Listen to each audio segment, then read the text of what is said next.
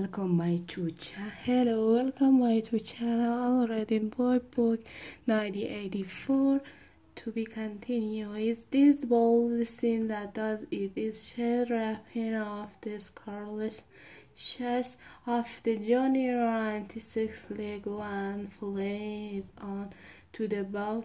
Then a thought touching her waist had reminded her of something. She fell in the pocket of her overall and produced a small slab of the chocolate. She broke in the half and gave one of the price of Winston even before he had taken the now by the small that was very usual. Chocolate was dark and shiny and was wrapped in silver paper. Chocolate normally was dull brown caramel stuff that tastes as nearly as Uncle described it like the smoke of the rubbish fire, but as sometimes or another they had tasted chocolate like the face she had given him. The first wife of its second had strayed of some memory which he could not pin down, but which was powerful and troubling. Where did you get this stuff? He said, like market. She said indifferently, actually, I'm that sort of girl to look at. I'm good at game. I was a traveler in this fight. I do voluntary word revenue away for the junior anti-six Lego horse and horse. I've spent past in the Bully Road all over London.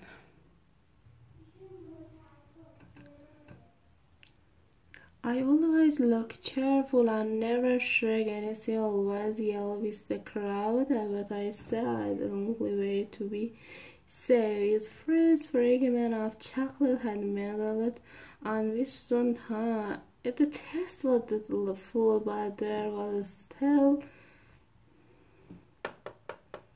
that memory moving around the edge of his conscience, something strongly full about not readable to define shape like an objection out of the corner of an eye. He pushed it away from him, only there was the memory of some action which he would have liked to undo but could not.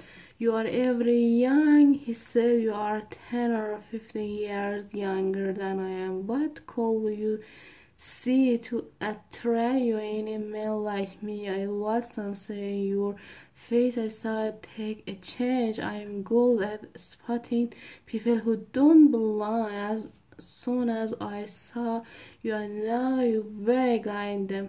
They'd appear at the party about all the inner party about who she talked with an open drawing hatred which made Winston feel uneasy. Also, he knew that they were soft hair if they could be safe anywhere.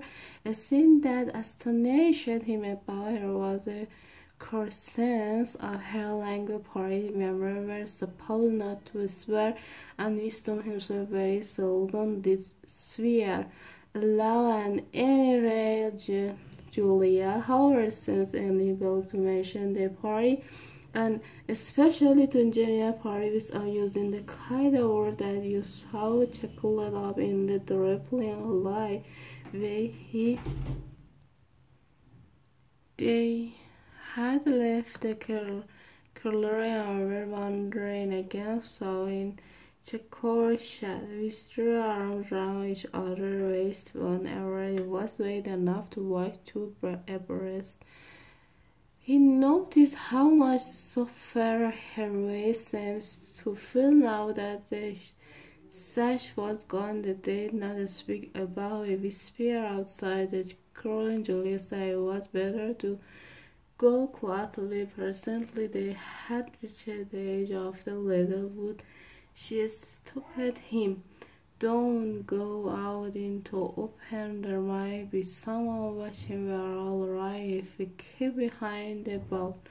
They were standing in the shadow of hazel bushes. The sunlight filtering through in no level was still hot on their face. Winston looked out in the fall beyond and underwent a curious slow shock of recognition, and he knew it by sight. An old close within past forest, a footpath wandering across.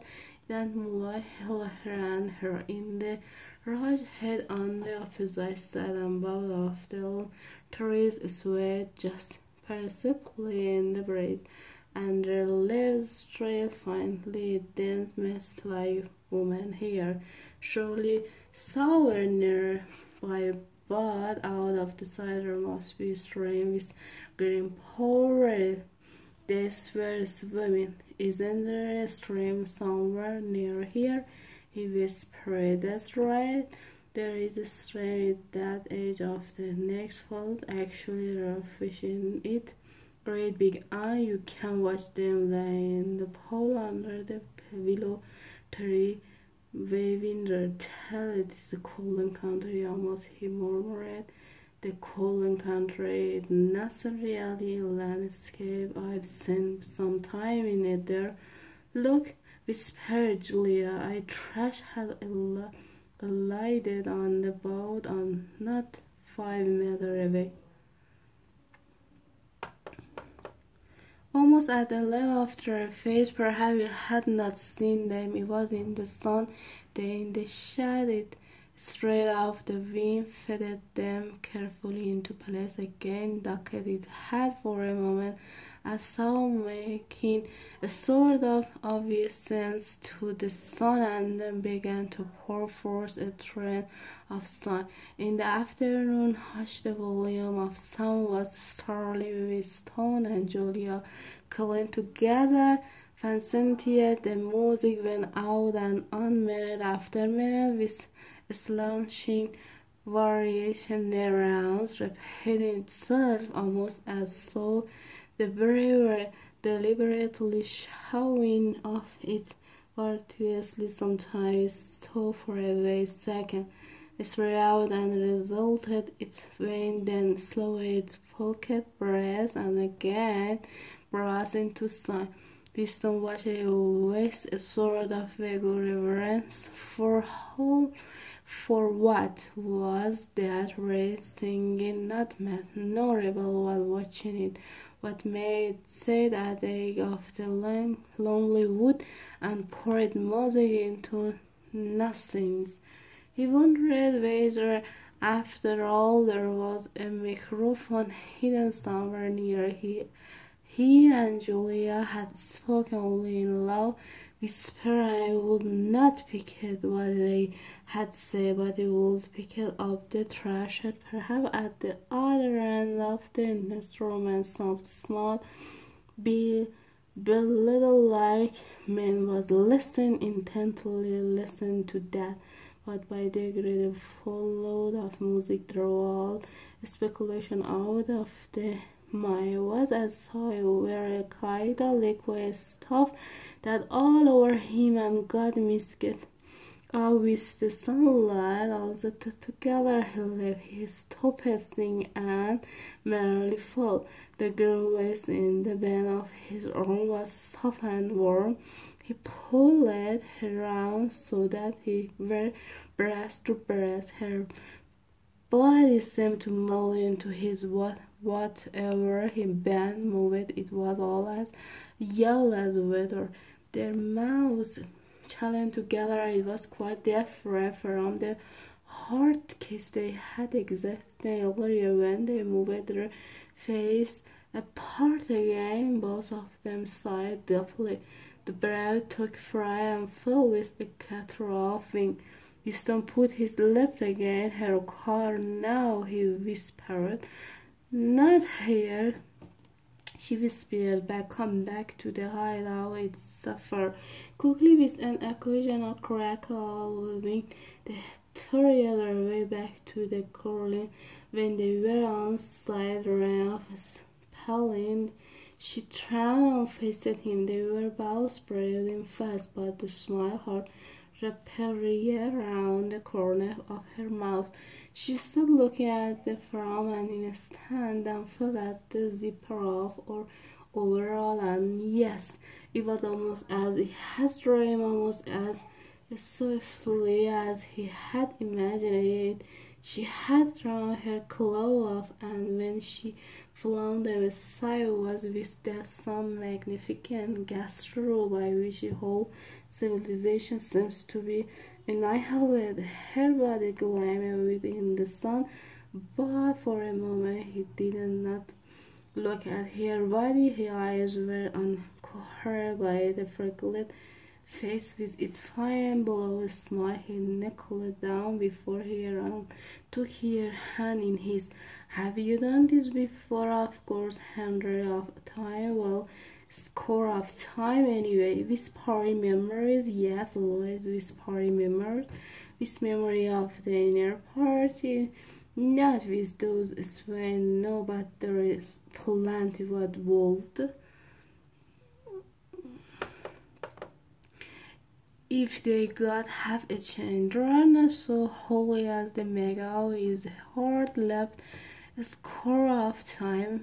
She had done it. He wished it had been 100,000. That hinted at corruption always filled him with evil hope.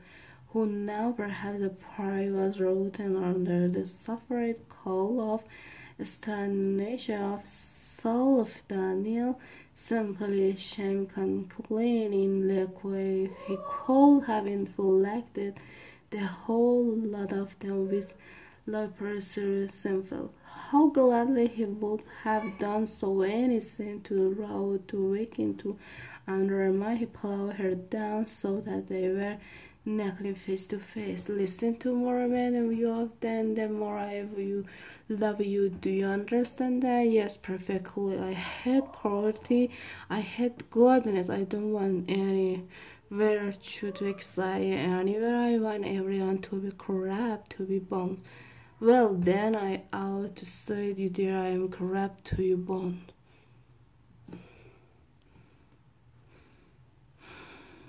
That's you like doing this. I don't mean simply me. I mean to say it itself. I adore it. That's enough.